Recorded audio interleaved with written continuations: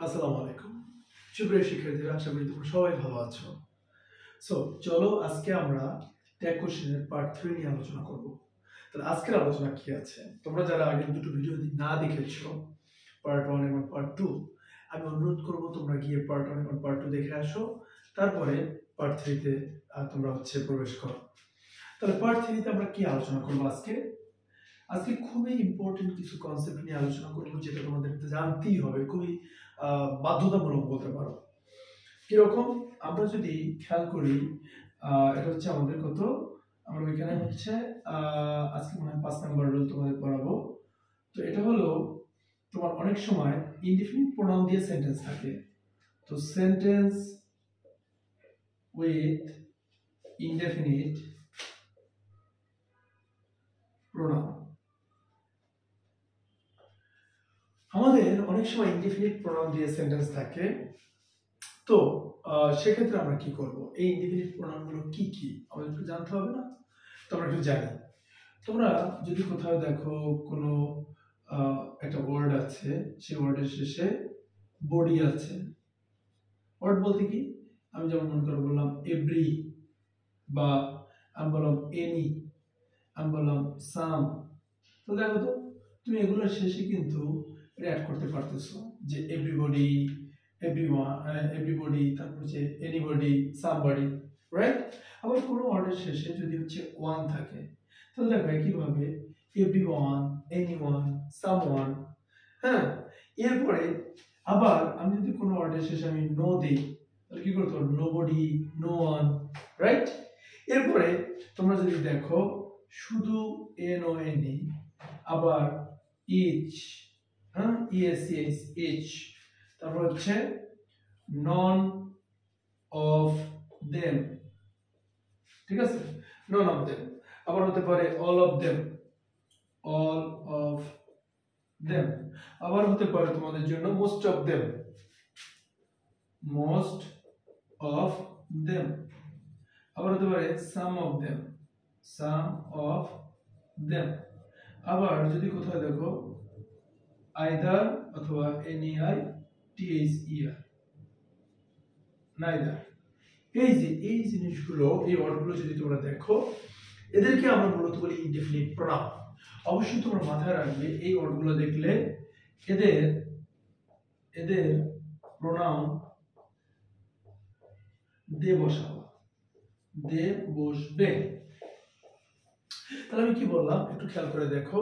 আমি যদি কোথাও দেখি যে কোনো ওয়ার্ডের শেষে বডি আছে বা অন আছে, তাহলে এভরিবডি, এনিবডি, সামবডি, নোবডি, এরপরে নন, each, none of them, all of them, most of them, some of them, either, neither, এগুলো যদি থাকে তাহলে আমরা বলি ইনডিফিনিট প্রোনাউন। অর্থাৎ এদের প্রোনাউন দে হয়, তাহলে এদের প্রোনাউন হিসেবে আমরা দে ব্যবহার করব। যেমন আমি যদি বলি, এটা মুছে ফেললাম, যেমন মনে করো যে এরকম বললাম যে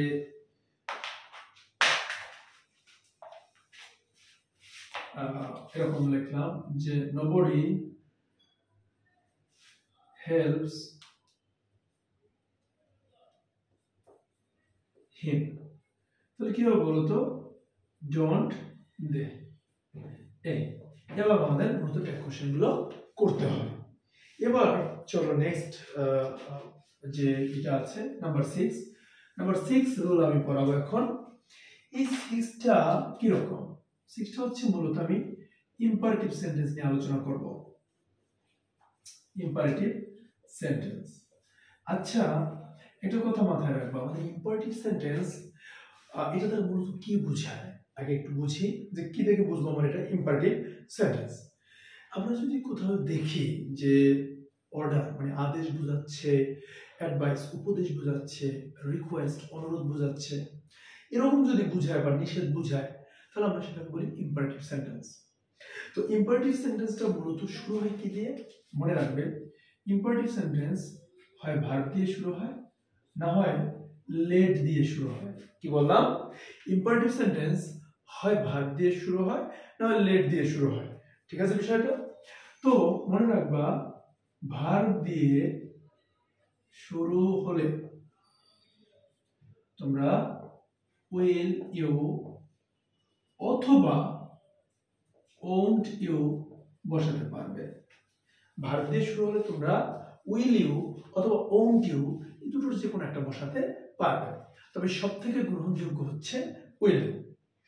এরপরে তাহলে হচ্ছে এটা। এরপরে দেখো তোমাদেরকে নেক্সট আরেকটা কথা বলি, যদি তুমি দেখো লেট দিয়ে শুরু হলো, তো লেটের পরে অনেক সময় আস থাকে, লেটস থাকলে বা লেটাস থাকলে শ্যাল উই। মাথায় রাখবো একটা জিনিস, খেয়াল করো এখানে একটা জিনিস ইম্পর্টেন্ট, এই লেটাসটা এভাবে না লিখে অনেক সময় এভাবে দেখে লেট দিয়ে অ্যাপোস্ট্রফি এস থাকে, তখন সেটাকে আমরা বলি লেটস, অথবা ওইটি হচ্ছে লেটাস। এটা থাকলে আমরা কি বসাবো? শ্যাল।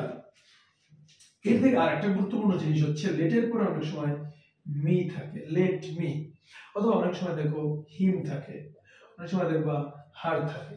এই যে লেট মি, হিম, হার এগুলো যদি থাকে তুমি কি বসাবে? অবশ্যই এখানে উইল ইউ বসাবে অথবা ওন্ট ইউ বসাবে। কি বসাবে? উইল ইউ অথবা ওন্ট ইউ। আশা করি তোমরা এটা বুঝতে পারছো, তাই না? এইটা যদি বুঝো এখন, তাহলে আমাদের অনেক সময় পরীক্ষায় একটা জিনিস নিয়ে খুব ঝামেলা হয়, সেটা হচ্ছে যে অনেক সময় ডাবল ভার্ব থাকে। আচ্ছা, এটা কি তোমরা বুঝছো যে ভার্ব দিয়ে শুরু হলে উইল ইউ বা ওন্ট ইউ, লেট আস থাকলে shall we, R let me, হিম, হার এগুলো থাকলে উইল ইউ বা ওন্ট ইউ হবে, তাই না? আচ্ছা, কত সহজ। এবার আমরা নাম্বার 7 এ আমি একটা জিনিস দেখাবো, যে যদি কখনো তুমি যদি কখনো দেখো যে সেন্টেন্সে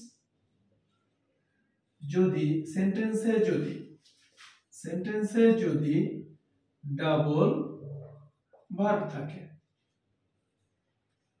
সেন্টেন্সে যদি ডাবল ভার্ব থাকে তাহলে তুমি কি করবা? ডাবল ভার্ব অর্থাৎ একের অধিক যদি ভার্ব থাকে তাহলে তুমি কি করবা? এখন একটা জিনিস খেয়াল করো, আমি একটা एग्जांपल দিলাম যে I think it's very important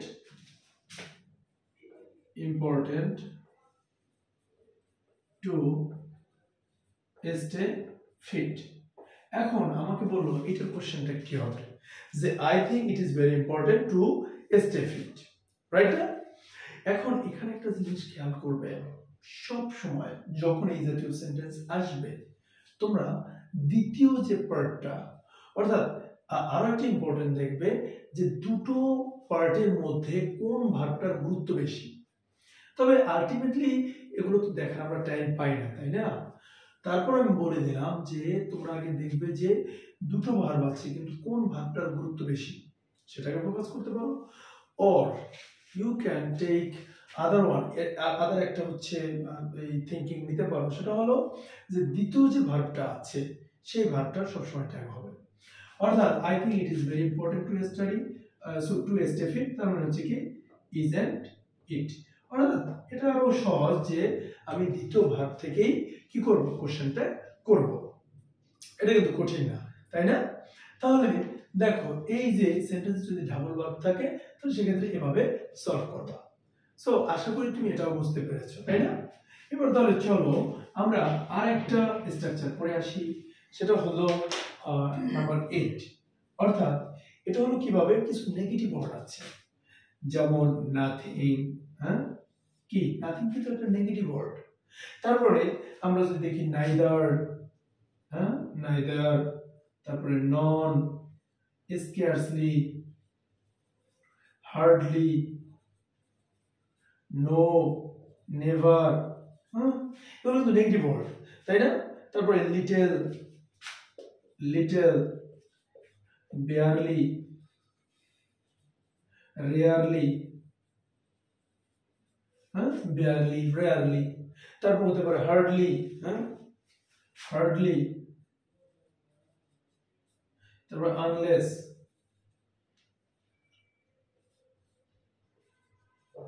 until।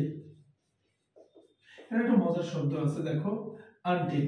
এই until বানানে কিন্তু একটা মাথায় রাখবা, till বানালে আমরা দুইটা এল লিখি, কিন্তু until যখন বানান করব সেখানে কিন্তু আমাদের এল হচ্ছে একটা। তোমরা যদি এই শব্দগুলো দেখো কোথাও পরীক্ষার কোশ্চেনের মধ্যে, তাহলে দেখো এরা কিন্তু নিজেরাই নেগেটিভ ওয়ার্ড। এগুলো থাকলে নো বা নট বসবে না। অর্থাৎ কি রকম, আমি একটা এক্সাম্পল দেখাই। আমি একটা এক্সাম্পল দিলাম এরকম যে হি হার্ডলি কামস হিয়ার। কারণ আমাকে এটা কোশ্চেন টাইপ করতে বলবো, তাহলে কি হবে, ডাজ হি। কারণটা কি, হার্ডলি, এটা হচ্ছে একটা নেগেটিভ শব্দ, আর নেগেটিভ শব্দ থাকলে আমরা নো বা নট বসাবো না। সো আশা করি তোমরা এই পর্যন্ত খুব ক্লিয়ারলি বুঝতে পেরেছো। তোমাদের সাথে দেখা হচ্ছে পরবর্তী ভিডিওতে। ভালো থাকবে।